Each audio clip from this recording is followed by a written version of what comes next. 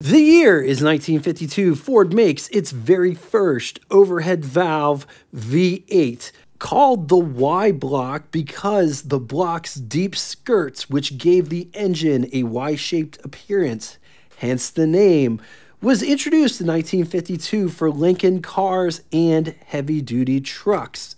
Don't get this engine confused with Ford Y-block. They're two totally different engine families. The Lincoln Y-block is considered big block design because displacements could go from 279 cubic inch displacement to 368 cubic inch displacement, whereas the Ford Y-block could only go from 239 to 312.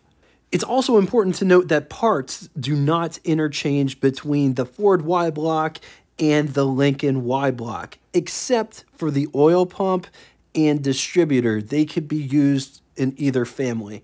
The Lincoln Y-block featured an overhead valve layout, 5 main bearing push rod, shaft-mounted rocker arms, hydraulic valve lifters on Lincoln Y-blocks, while the Ford HD series used solid valve lifters for most of their engines. High swirl combustion chamber, which provides greater turbulence of the fuel-air mixture for more efficient burn, shorter strokes, full flow spin-on oil filter. Is this the first engine to feature that? Because remember, most cars from this time period have oil lines going to an external canister with oil lines going back into the engine, which can clog pretty easily. Positive crankcase ventilation, weatherproof ignition, automatic type choke, pressurized oiling system, chain-driven timing gears. The Lincoln design did not share the unusual over-under intake port configuration found on the Ford Y-block design.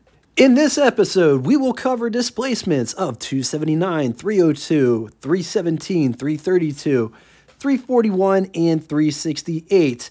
Look at those displacements. They are in other engine families as well, which makes it super confusing when covering Ford.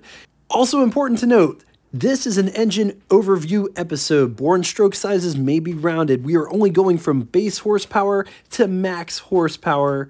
Introduced in 1952 for the Ford heavy-duty truck line, 279 cubic inch displacement, Y-block, 4.6 liters. It's good for 152 horsepower at 3,800 RPM, 246 pound-feet, or 333 newton meters at 2,000 RPM with a bore of 3.5625 inches and a stroke of 3.5 inches.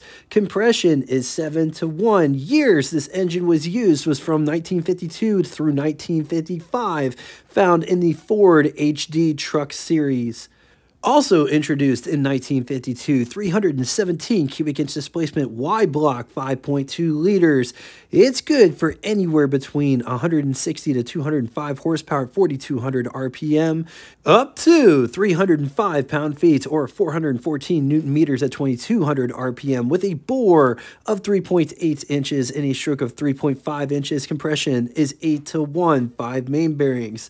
Years this engine was used was from 1952 to 1954 in Lincoln products. The Lincoln versions used hydraulic lifters. The Ford versions used solid valve lifters. In the heavy-duty trucks, it was offered from 1952 through 1955. In 1955, the 317 was bored to bring displacement to 341 cubic inch displacement, Y-block, 5.2 liters. It's good for 225 horsepower at 4,400 RPM, 332 pound-feet or 450 newton meters at 2,400 RPM with a bore of 3.9 inches and a stroke of 3.5 inches. Compression was 8.5:1.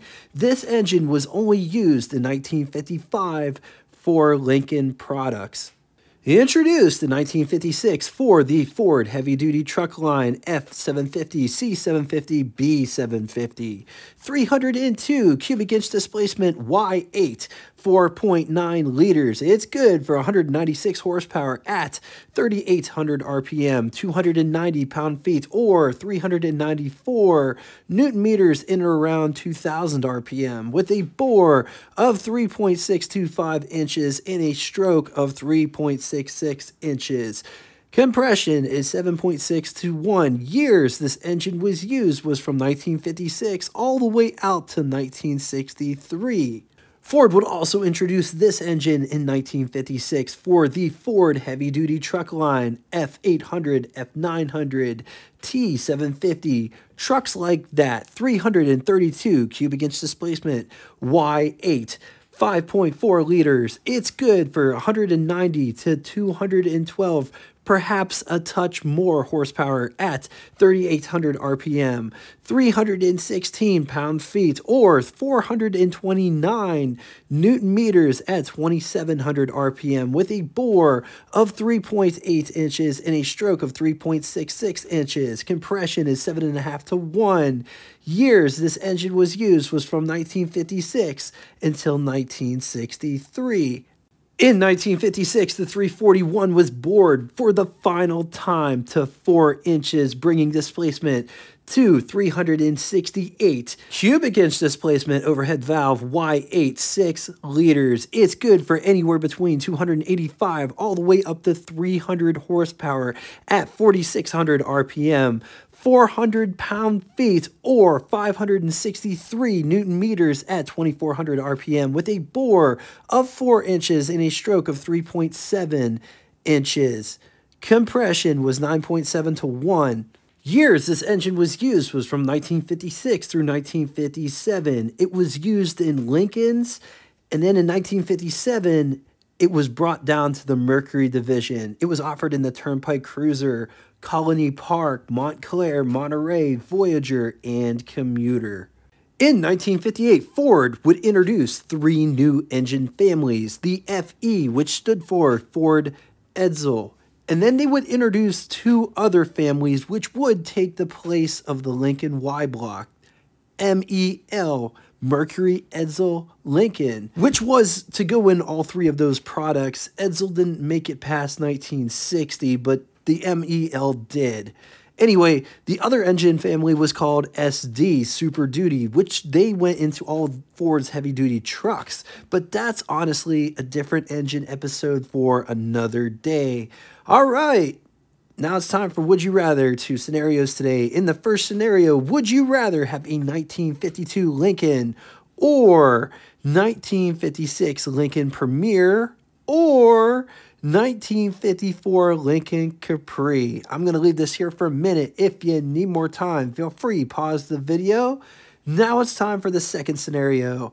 Bit outside the box, but that's how we like it here on this channel. 1957 Mercury Turnpike Cruiser or 1957 Lincoln Premier or 1957 Voyager wagon. Once again, gonna leave this here for a minute. If you need more time, feel free, pause the video. Now it's time for Name That Tune. First person to get both the name of the band and the song title correctly in the comment section will have your comment pinned to the top of it. Thank you all so much for coming out and watching this. If you'd like to get in touch with me, shoot me a comment in the comment section below. I say that, so if you do want to reach out, I will actually answer you. Like, I get so frustrated when you try to reach out to somebody and they never get back to you. But anyway, that's neither here nor there.